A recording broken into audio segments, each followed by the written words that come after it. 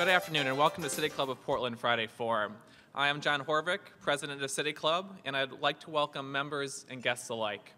Those of you who join us today at the Governor Hotel, and those of you listening on OPB Radio or watching on Portland Community Media. Today, Jason Busch and Tim Josi will talk about wave energy on the Oregon coast. But first, some announcements. The generous support of City Club's corporate and media partners ensures we put on the state's best civic programs week after week. I'd like to thank our media partners, including Oregon Business Magazine, and our Friday Forum spring corporate sponsors, Morel Inc., Northwest Natural, and Schraube Williamson & Wyatt. We are grateful for your support and commitment to City Club's mission. Please join me in a warm round of applause for all of them.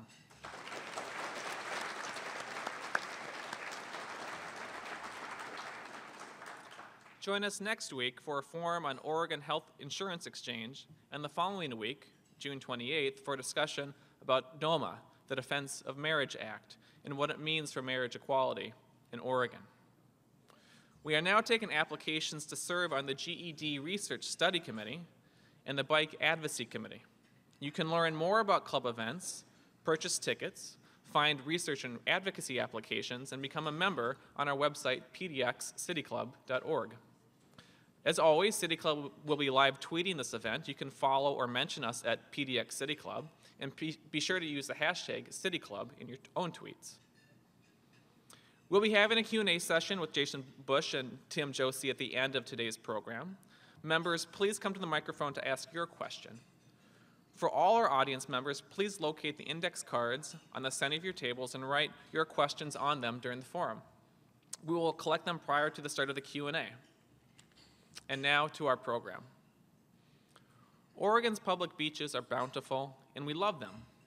From fishing and sporting to tourism and natural resources, we can't get enough of our coastal views. With all the miles of coastline, we are uniquely positioned to continue our work as a leader in renewable energy from the sea. Earlier this year, the Land Conservation and Development Commission adopted the new Territorial Sea Plan for Oregon, which specifies how and under what conditions wave energy projects can be developed along the Oregon coast.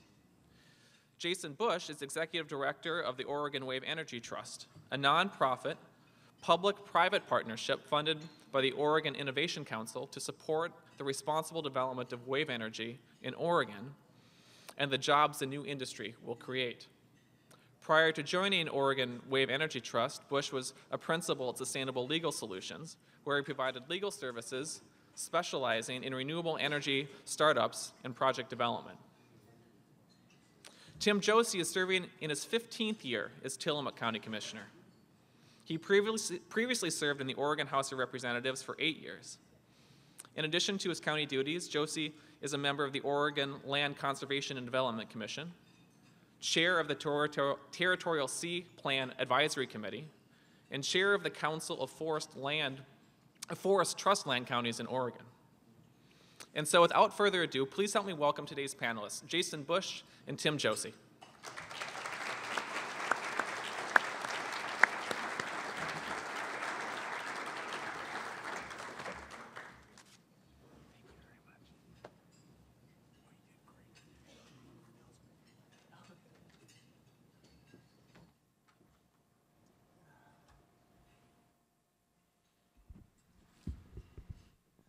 It's a very comfortable setting. If there was a bottle of Pinot Noir up here, I think we might spend the whole afternoon. Good afternoon. My name is Jason Busch. I'm the Executive Director of the Oregon Wave Energy Trust. It is indeed an honor to be here today to talk to you about the state's efforts to promote the responsible development of ocean energy.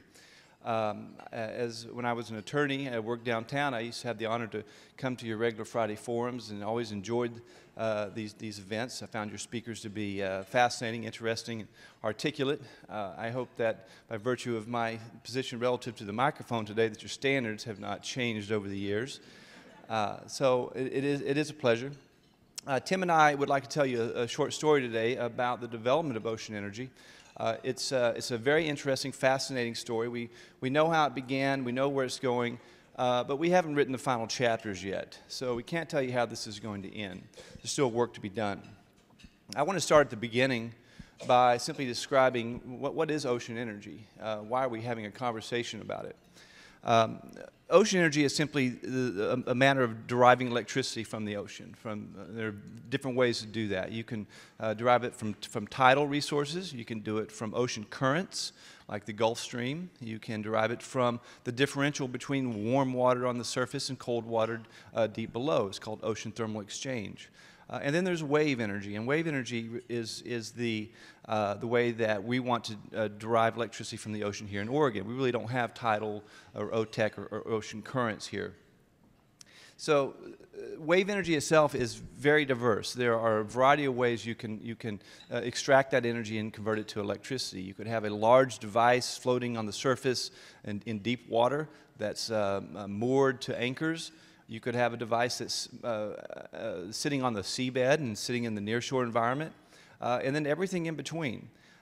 And they have wonderful names. There's the Dragon and the Snake and the Power Buoy 150, the Manta Ray, and they really are truly diverse. And we're a long way from settling on what we would consider to be the best technologies out there. And really, in fact, the question doesn't even make sense because there are different needs for ocean energy. A project in Alaska for a small village might look very different than the type of technology you would use for a large industrial project somewhere, a utility scale project, or something that might happen, say, in the Caribbean. So there are many different technologies, and they're very much still under development. So what you might want to use one place is dependent upon what the purpose would be. The technologies itself are still pre-commercial. We're still a few years away from settling on commercial projects that are putting power onto the grid at a price that can compete with today's prices. And the United Kingdom is really the home of ocean energy. They've invested hundreds of millions of dollars over the years. There are a lot of companies there that are both developing there and moving there in order to take advantage of the testing resources they have, as well as the significant price supports that they have for ocean energy. So the UK is really the leader, and there are some commercial projects around the world, mostly in Europe, mostly tidal, although there are a few wave projects. And we have a couple of wave projects in the United States. Both of them are on the East Coast currently. But Snohomish PUD up in Puget Sound is developing a tidal project currently. So what is it about Oregon that sort of lent itself to developing this new technology? It starts with the wave energy, of course. We have amazing wave resources. In fact, we have the best waves in the continental United States. But it's not just about the waves. If it was just about the waves, then Alaska might be the place to do this because they have even better than Oregon does. But it's not. There are other features that are important, including a grid infrastructure that can take the power. And in that way, Oregon is very lucky because we have a grid infrastructure that runs the entire length of the Oregon coast. It's all owned by Bonneville Power Administration. It starts in the east, as far east as Wyoming, stretches all the way across Oregon and crosses the Coast Range and then runs down the coast down to Brookings. And that provides an amazing opportunity to bring power onto the grid. We also happen to have the ability to manufacture these devices here. They're large, they're made out of metal or composites. We have the ability to transport them, to deploy them, and operate and maintain them. So Oregon is sort of uniquely positioned to take advantage of these opportunities that we have. And that's where the Oregon Wave Energy Trust comes into play, OWET. OWET is a private nonprofit that's funded by the state of Oregon through something called the Oregon Innovation Council, Oregon Inc. Oregon Inc. itself is a collection of business leaders from around the state that come together periodically on a volunteer basis. They're given a small budget by the state legislature from lottery dollars for economic development. And they're given the ability to look at various industry sectors that have the potential to grow in Oregon. And they invest in those sectors in the hopes that we will grow those new sectors, that they will produce jobs, good family wage jobs. And that's really, at the end of the day, what we're trying to do at OWET is create an industry that happens to produce electricity from the ocean, but also increases per capita income with good family wage jobs from manufacturing and professional jobs associated with a large industrial process like energy generation. OWET itself has received about $10 million over the last 6 years. We use that money in a variety of ways. We do outreach and education. We put on a conference annually. We work with utility industries to help them understand how ocean energy might be a benefit and might have value to be brought on, to be taken advantage of. We work in policy and regulatory environments as well. It's key. The Territorial Sea Plan, which we'll talk about today some more, has been a key focus of OWET over the last several years. But most importantly, we work on research and development, providing grants to companies to attract them to come to Oregon. And in that role, we play a very close part with a great organization called NMREC, the Northwest National Marine Renewable Energy Center. NMREC, which is located at Oregon State University. And NMREC is one of the 3 national test centers for ocean energy. And it's really emerged as the flagship research center in the United States. It's funded by the U.S. Department of Energy. So OWET and NMREC work very closely together to try to attract companies to Oregon, to provide funding for them to come here and do work at NMREC's facilities. They have shoreside facilities. They also have in-water test sites. And we're building a new grid-connected test site called the Pacific Marine Energy Center, which will attract companies from around the world to Oregon for many, many years. But what is it about wave energy that differentiates it from other sources of renewables, like wind or solar? As I'm sure most of you are well aware, every form of energy has some advantages and disadvantages. Some of the renewables that have been brought on in the last few years, wind primarily, they're unpredictable, in short. The wind does not always blow, and it's hard to tell when Mother Nature is going to blow or not. And that has added increased cost to integrating those intermittent sources of power onto the grid. Now, we've gotten better at doing that over the years, and the price has come down, but it's still an issue. Now, ocean energy has the distinct advantage of being highly predictable. We know what the energy is going to be an hour out, and that hour out is the time frame that planners, grid operators use to plan to bring new resources onto the grid to meet the demands that will be there in an hour away. So if you know exactly what that is, then it's not very expensive to integrate that source onto the grid, and you don't have those extra costs associated with sources that are not predictable. So that adds extra value to ocean energy. It also makes it look a lot like baseload generation. It's not baseload generation. It's not like coal or gas or even hydro, but it begins to look a lot like it, and that adds extra value to the technology. And also there's the fact that wave energy development would happen on the west side of the state, obviously. And that would help balance the grid. Currently, all the generation, or almost all the generation, happens in the east, as far east as Wyoming.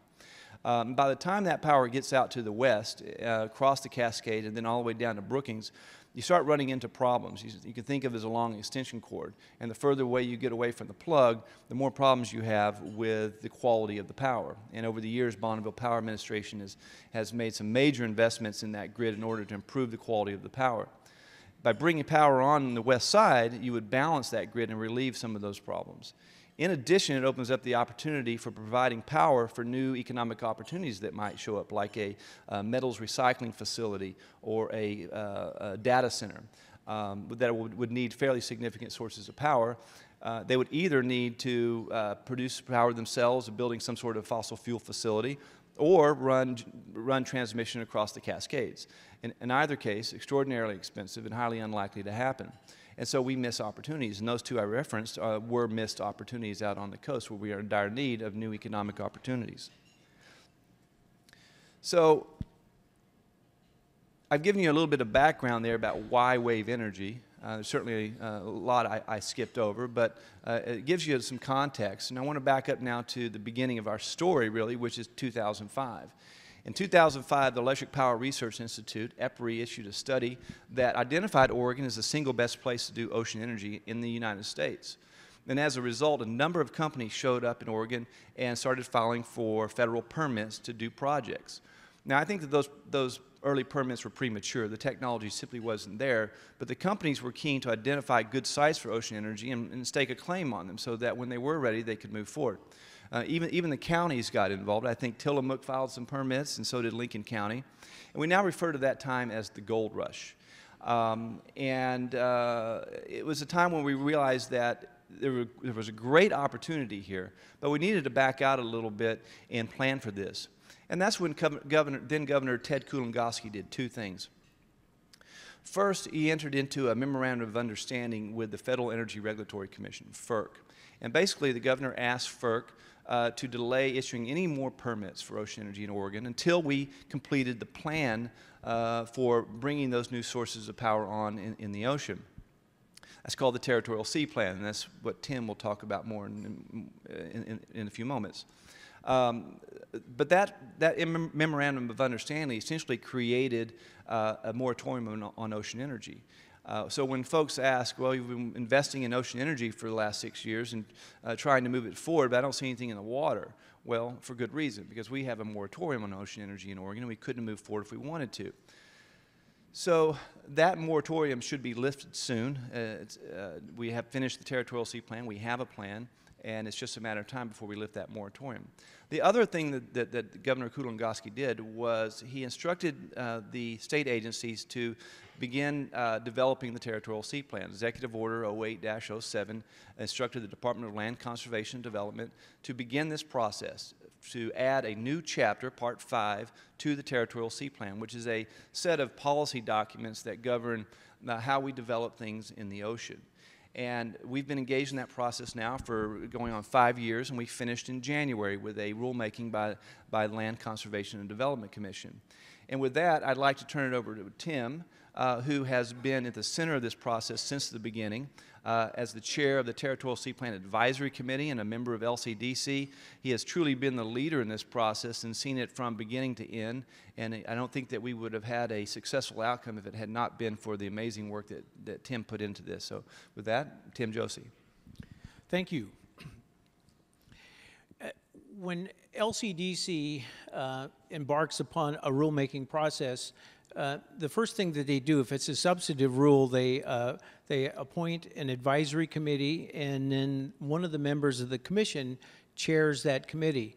And so being the county commissioner that represents, or being a member of the commission that represents cities and counties and ports, cities and counties, all cities and counties, and then ports, and then living along the coast, it was my turn to step up and do this. And so, of course, I volunteered. And Richard Whitman, who was the director at the time, he looked at me and he says, "Are you sure you want to do this?" Well, the answer is I had to. I just couldn't stand by and let somebody else on the commission do this job for me. It just wouldn't have felt right. But it was a very difficult process. And so I want to spend a little bit of time talking about the difficulty of the process. And I want to start first with the fishermen that I represent up and down the Oregon coast, not just Tillamook County. They have had a difficult time, as you can imagine, and I'll talk about that for a little bit. I remember when we were deliberating before the commission, one of the LCDC, one of the commissioners took me aside and he said, "Well, you know, aren't the fishermen exploiting the ocean resources anyway?" And my answer to him was no. But that was a very telling question. And so I'm going to spend a little bit of time talking about why I say no. But let me first start by saying initially the answer was yes. Remember when coho was listed, the numbers were going down, and the canary rockfish, which is this orange fish, that the numbers were getting down, and so there was a reason for this overexploitation, and it started with the Magnuson-Stevenson Act, which passed in 1976, and it was really a document by the federal government that says exploit the ocean resources, and that's what happened. Well, the document was amended in 1996 and then again in 2007, and it basically flipped it around and it says conserve fishery resources. So the fishery resources that the Magnuson-Stevenson Act is in control of is everything beyond the first 3 miles. The first 3 miles is the Territorial Sea Plan. Everything else is called the OCS, or Outer Continental Shelf. when you think of the outer continental shelf, you actually, in your mind, you think about 150 miles where it drops off. Well, forget that image. It starts at 3 miles. And so there were vast amounts of fishing grounds that were no longer allowed for fishing, for trawling or anything out there because of the canary rockfish. There is a brand new generation of fishermen that don't even know where those fishing hotspots are anymore. It's a fully 75% of the historical fishing grounds have been lost. And so the fishermen experienced a huge economic upheaval when that happened. The good news is that our fishery resources are very, very healthy today.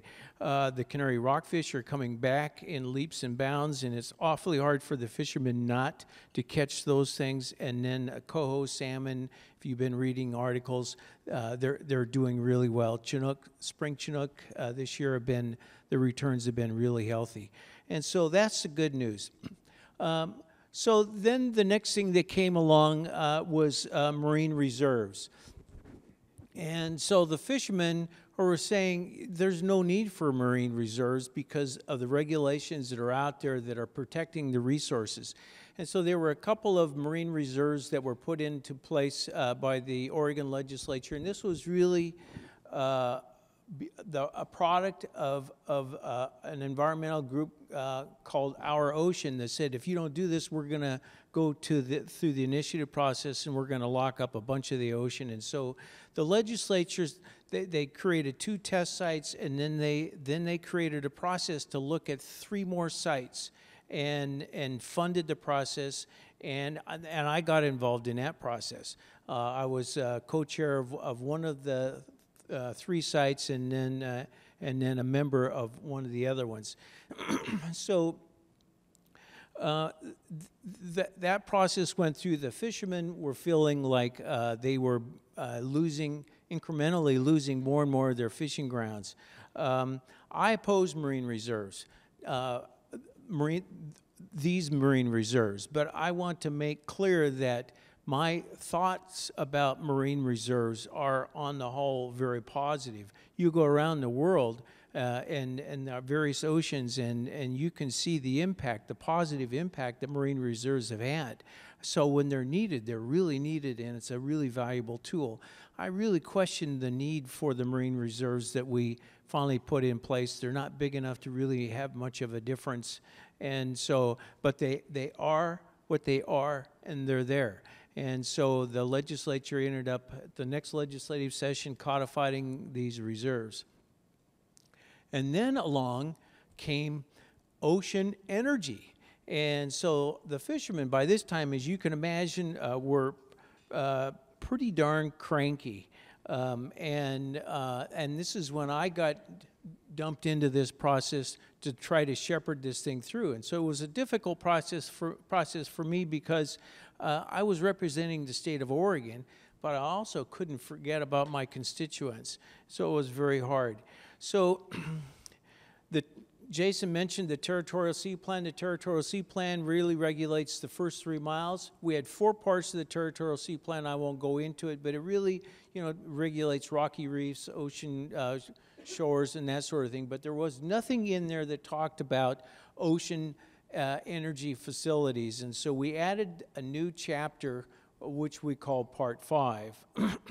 And so we started along that process. The next thing that I want to talk about is a little bit about Goal 19. Now, we have 19 goals Oregon developed for our land use system, goals and guidelines, but in a lot of ways, they act like laws. They're in administrative rules and overseen by the Land Conservation and Development Commission. So Goal 19 is, I'll read just sort of the preamble. This is to conserve marine resources and ecological functions for the purpose of providing long-term ecological, economic, and social value and benefits to future generations. So you can imagine there's lots of ambiguity there. And one of the things that Goal 19 says is, thou shalt, I'm paraphrasing, so don't, thou shalt protect fishing resources, big and small.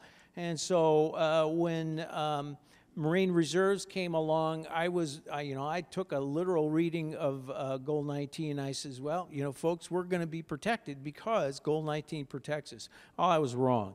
And I'll talk more about that in a minute in terms of the different views on Goal 19.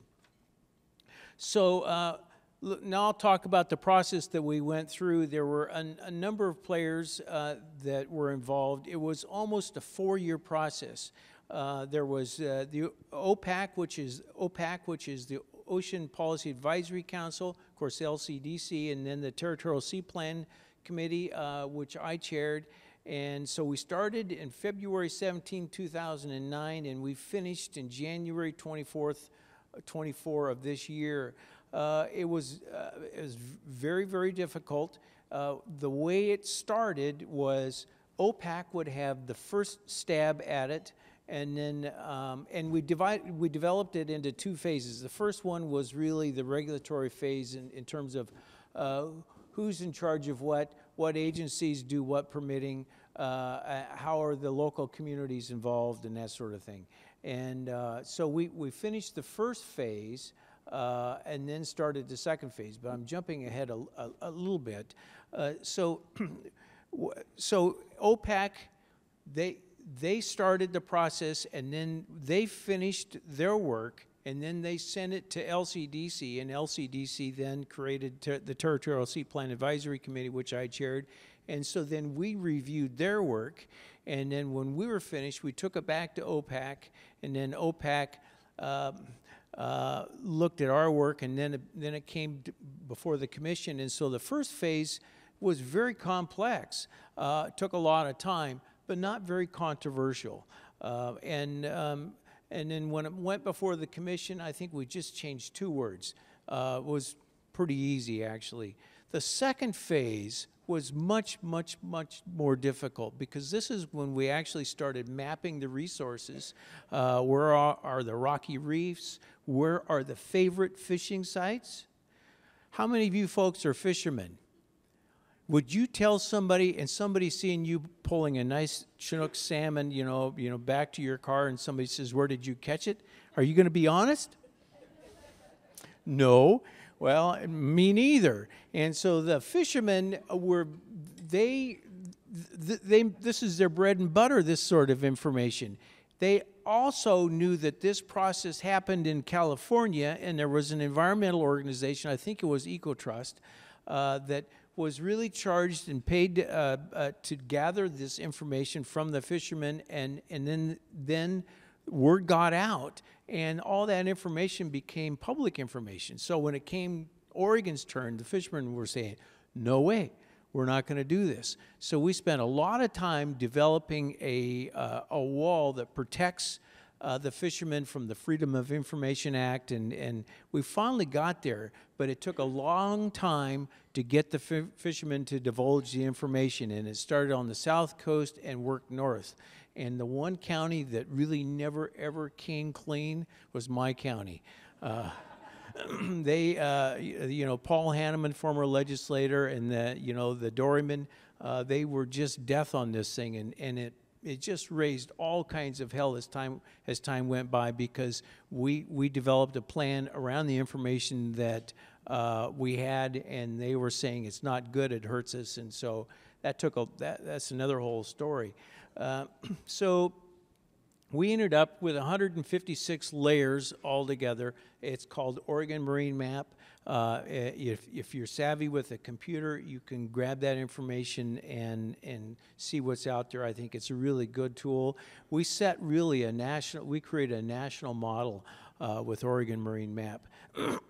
So when the maps were finished, we finally got it all done, and so it's all supposed to fit together like this really nice puzzle, and we're done, right? Well, the problem is we weren't done, because when we finished, we didn't have enough viable sites for Jason and for the energy folks. They need specific sites, and the sites that we identified didn't cut it. And so this is when we had what I would call the Come to Jesus meeting. And so I was before the Territorial Sea Plan Advisory Committee as the chair, and I says, "Folks, Kulingoski told us to start this process, come up with some viable sites. We didn't get there. And so I instructed Jason to go back to the drawing board, come back at the next meeting, and come up with some viable sites. He came back with 13 viable sites, and as you can imagine, all hell broke loose. And we tried to get this thing resolved, and I tried my negotiating skills several times, and I got handed my hat. And eventually Richard Whitman jumped in, and Richard at that time was working for the governor as his natural resource advisor, and he jumped in. And so we ended up hiring a facilitator, and we got the job done. But Richard took a more global view on Goal 19. He says, these additional sites, whatever we come up with, fit the mandates of Goal 19. DLCD staff, Department of Land Conservation staff, took a different view, and they says, no, we're going to take a stricter view of Goal 19. We're finished. And so guess who won? It was Richard, and so we started down the path. And so I'm going to hand it over to you now. Thank you, Tim. So the outcome of the Territorial Sea Plan there are two components. There are written policies that are part of Part 5, and then there are the maps that Tim referred to. In those maps, we essentially zone the ocean. And there are, I think, 7 different types of zones, but they fall into 3 categories: yes, no, and maybe. The upshot from this is that if we had not created some adequate sites for ocean energy, we would have wasted our time. Kulingoski's original mandate was to find sites appropriate for ocean energy. And that doesn't mean one site, because it wouldn't have passed the litmus test of demonstrating to the industry and to the rest of the country that Oregon was actually interested in having ocean energy. And so we worked very hard to ensure that we ended up with sites that worked for the industry, but that also minimized potential conflicts with the ocean resources and its users. We have 4 sites that are what I'll call them development zones. There's Camp Rylea, Nestucca, Reedsport, and Lakeside. 4 sites, about 23 square miles total. There are 2 deep water sites in the south coast, and the 2 shallow sites are in the north coast. We also have these areas called RUMAs, resource use and management areas, and those are the maybe areas. And they're intended to provide flexibility for the plan so that if for any reason those other 4 sites don't work, that we have an option to develop in these RUMA areas. The difference there, though, is significant. The development zones don't have a substantive standard for measuring your impact.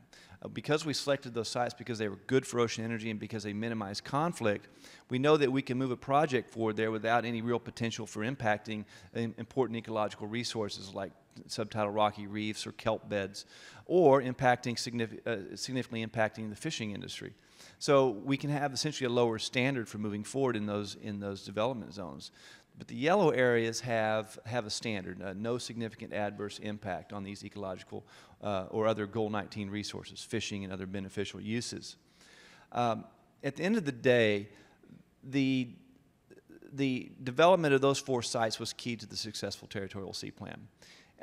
And I think that we can look at that, the overall plan, and say that we succeeded. I can go out to the industry nationally and internationally, and with my head high and earnestly and past the red face, say to them that Oregon is interested in developing ocean renewable energy. The regulatory language itself is very conservative. It was designed that way. It's very protective of the ocean and its resources, and that's the way it should be. But when you add these development zones on top of that, you have a pathway forward for the industry. It's a clear regulatory pathway, and I think that folks believe that they'll be able to do a project here in Oregon. So it was very important that we got those sites, and that was really at the end of the day what all the fighting was about, because that's where it got real. But I think we found a good compromise for the state of Oregon. It was difficult. There was a lot of democracy going on. I think many of us had our fill.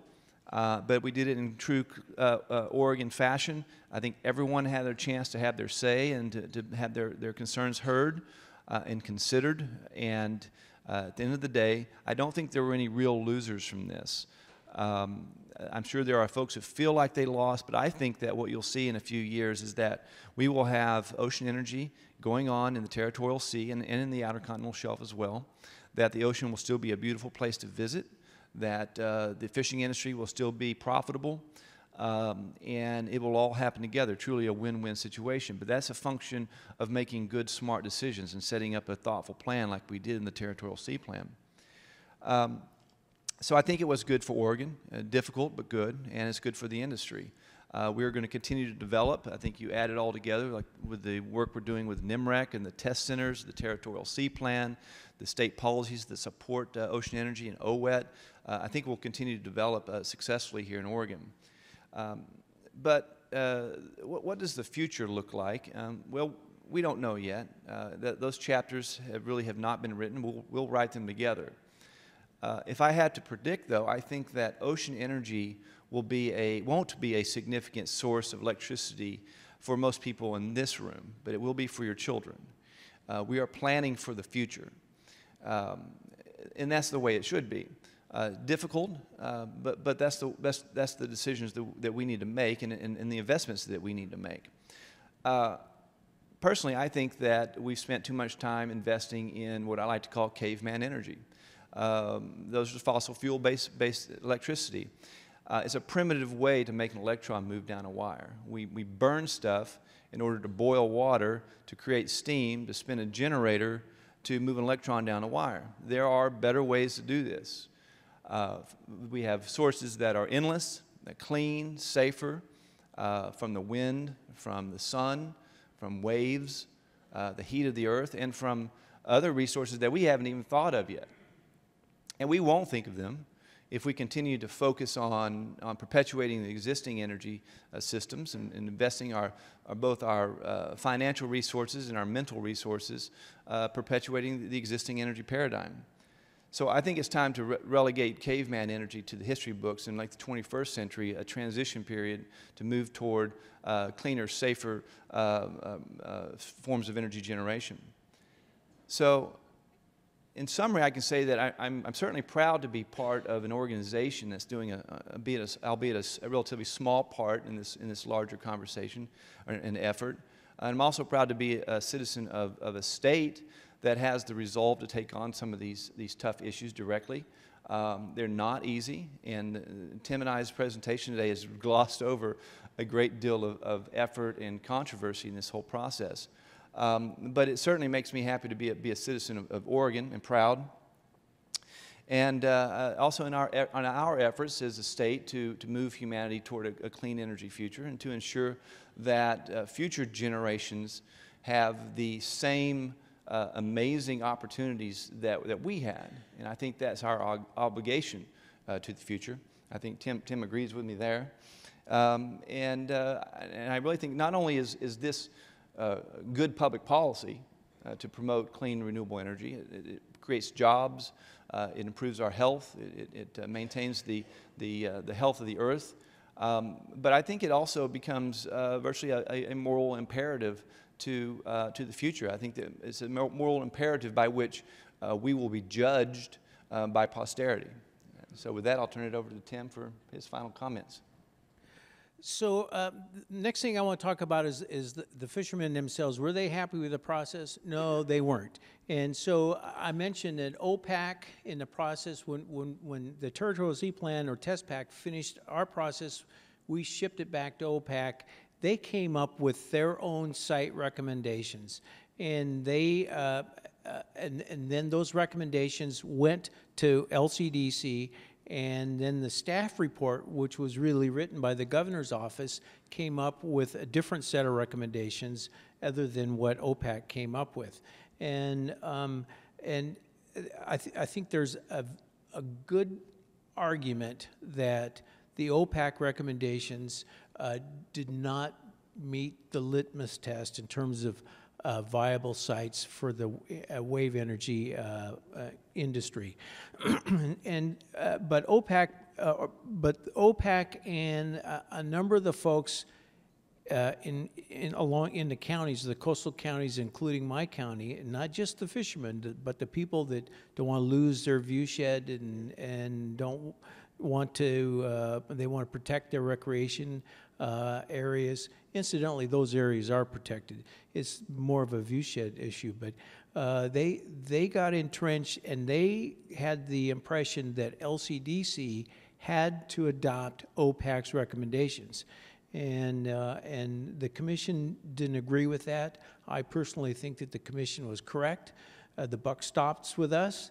We're the ones that are charged with developing and adopting administrative rules. And so there's the threat of litigation at this point in time from some of the more disgruntled members. I don't know if it's going to get filed. If it does, I just don't see it going anywhere.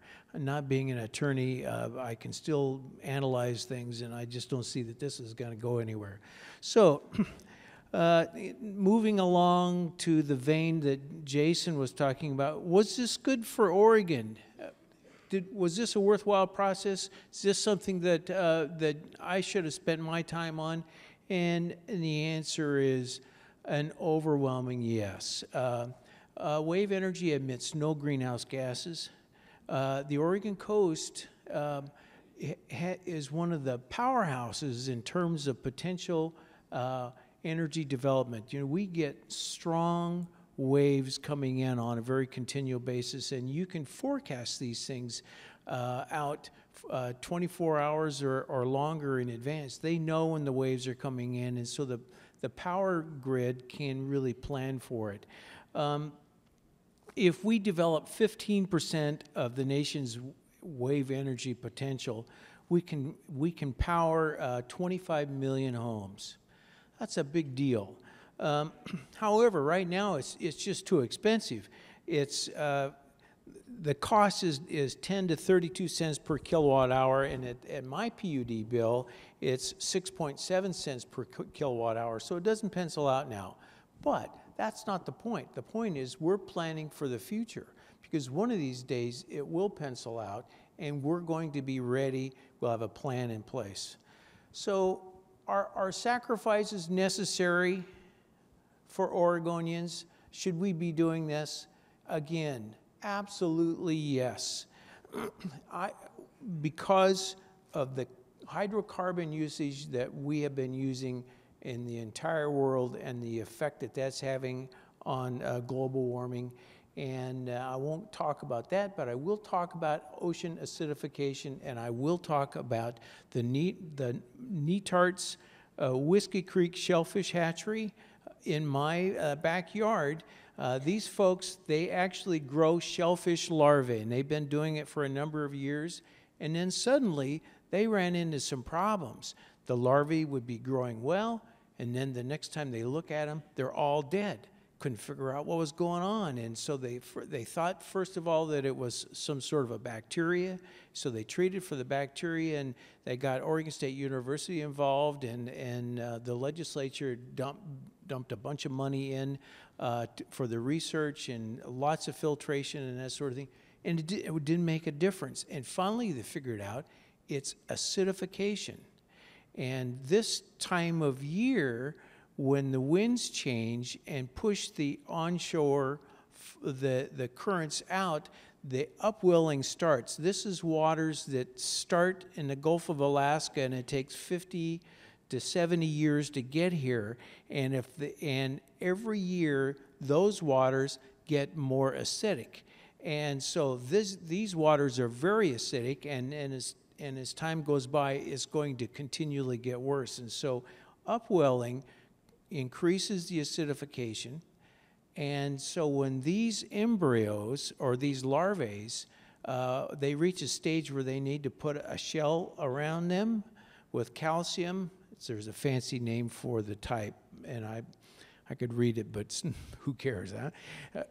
The bottom line is that the acid dissolves that shell and they die. So this is a multi-million-dollar industry that affects shellfish growers all across the world, and this Netart's Whiskey Creek Shellfish Hatchery is one of just a small handful of hatcheries that provide this larvae. And so it's going to have an immediate impact, but That's nothing compared to what else is on the horizon. What about our clams? What about our crabs? What about our copepods, our creel? Are we starting to impact the very food chain of the ocean?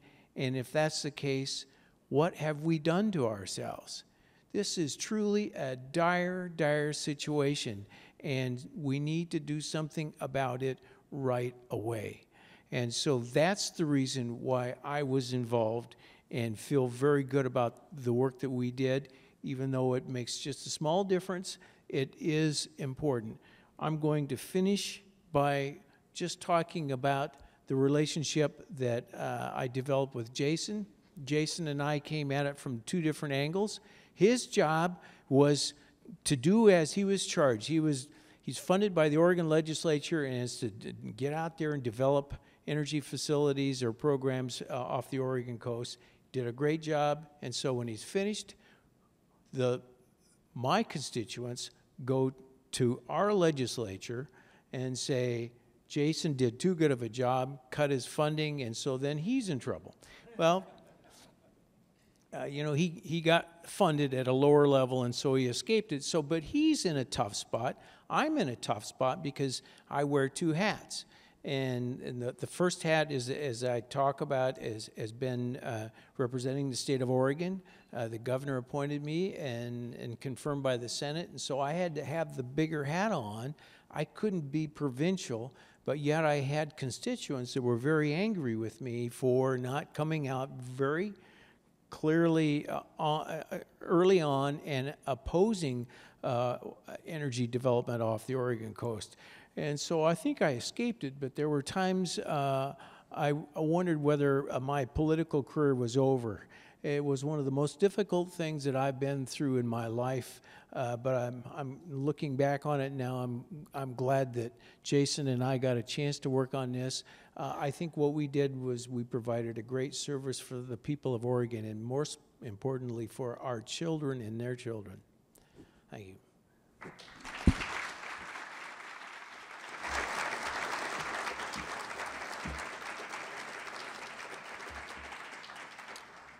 Thank you both for sharing this uniquely Oregon story and really showing our potential to lead the way for the world. And now if you have a written question in your index card, please hold it up high so City Club staff can collect it from you. We'll now take questions from the floor. As always, we invite members to the microphone to ask their question. Asking questions at the Friday Forum microphone is a benefit of City Club membership, and membership is open to everyone. Before asking your question, identify yourself as a City Club member. Please only ask one question and ask your question as succinctly as possible. I will flash this question mark, and if I do, please wrap up your question. Thank you both. Jill Jocelyn, City Club member.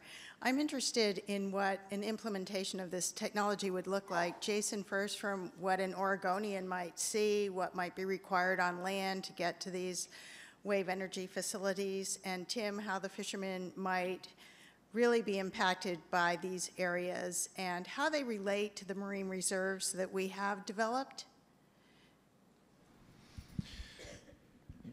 So the visual impacts of ocean energy run the gamut from invisible to in your face. The industry itself has no incentive to develop technology that is in your face because, let's face it, at the end of the day, you really don't want to see energy generation. You just want to be able to turn your lights on and keep your beer cold. So some of the devices that would float on the surface that you would see would have a relatively low profile. They probably would have to have some sort of light on top of them for navigational purposes and safety purposes. And they probably won't be closer than about 2 to 3 miles. From 2 to 3 miles, you can see them, but they certainly are not conspicuous. Maybe at night, if you had a series of them on a clear night, I think they have those out on the coast, you probably would be able to see the lights. I think the long-term goal is to minimize that impact and to push development out as far as possible, both to avoid conflict with the users of the territorial sea and to avoid the viewshed issues. But you have to start in the nearshore environment because of constrained resources, but over time we hope to grow out. So Jill, the impact for the fishermen, I think I'll start with the crabbing industry. The crabbing industry, when they put out a crab pot, the crab pot itself, of course, is on the bottom, and then you have the buoy, the rope and the buoy, and it goes back and forth with the tides, and then with storms, the pot itself will move. And so when you have an energy facility that's out there, especially a facility that has a single moorage, it's not locked in one place. It moves, and so it takes up a bigger area. And one of the ways you can fix that is to triangulate it so it doesn't move. But then that also, the triangulation takes a bigger area. So it's difficult for the crabbing industry to put pots anywhere near these things without the danger of their crab pots and equipment getting snared up. The other concern that the trawling industry has is that if a facility is put out there, it has to be anchored, and what happens if the facility isn't viable? You have to make sure that cement anchoring facility is taken out, because if you don't, it's going to, they can literally lose thousands of dollars worth of gear. So those are a couple of examples. Regarding marine reserves, you can't put a facility, an energy facility up next to or next to a marine reserve. It's just not allowed. Okay? Kurt Wavering, member. My question has to do with what's the potential of, if all of these complex issues can be resolved in 20 or 30 years, what percent of the region's energy load can be accomplished by wave energy, and what's your level of confidence in such an estimate? I heard 15% at one point. The potential energy from the ocean is astronomical, thousands of terawatts. How much of that is practically recoverable is a very complex question, and I don't have all those answers. In 20 years, 20 or 30 years, I think that we could certainly achieve our goal of having at least 500 megawatts of generation off of the Oregon coast. But to be sure, this isn't just a story about Oregon. We want to develop the industry here, but in terms of creating electricity for Oregon, there's a limited need. We are blessed with hydro already, and it covers the vast majority of our energy needs. The story is a global story. As we develop the technologies here and the experience and the sticky intellectual property from doing this work here, we can then turn around and export that knowledge, the experience and the equipment to the rest of the world, especially those developing countries that want to live like we do and will be in need of a great deal of new energy generation. So really it starts here, but it expands to the rest of the world. But we could service a lot of our load from ocean energy if we chose to do that. It's just a function of whether or not that's where we want to move as a society. One of the arguments that I've heard some of my constituents say over and over again is, well, we don't need the energy here. What we would be doing is shipping the electrons to California and wherever. And I think what they really miss is that this is not Oregon-centric. This is about reducing carbon emissions wherever. And so anytime we can produce an electron that doesn't burn carbon, or I think we're benefiting everybody. Carla Kelly, City Club member. I think I heard you say that the leader in this form of energy was the United Kingdom, and I wondered if you could make some comments about things that you've learned from their experience. How far along are they with this, and also is this being developed on the East Coast as well as on the West Coast here? Mm-hmm. The UK is certainly the leader. My team just returned from the UK, where they have extensive testing resources in building in a supply chain around ocean energy, especially in the northern reaches of Scotland in a place called the Orkney Islands. I heard a report recently that 3% of their population is working in ocean energy now. That's a fairly significant number. That approaches how many people in Oregon work in agriculture or the timber industry. So they are parlaying their experience in oil and natural gas in the North Sea into ocean energy, and they are clearly leading. We are definitely a fast follower, and that's a good place to be because we're not making the level of investment that they are making. The East Coast does not have particularly good wave resources. They do have good tidal resources and offshore wind. There is some wave resource on the East Coast, and there are some companies that are developed there. Ocean Power Technologies, for example, is a New Jersey-based company, but that's the company that's busy here in Oregon. You probably know that there is one project that's moving forward here. They got a permit prior to the state implementing the moratorium, so they were able to move forward, and they built a buoy here. It's sitting out on the docks in Port of Portland, and they're working toward deploying that, and we hope to see that happen sometime in the future.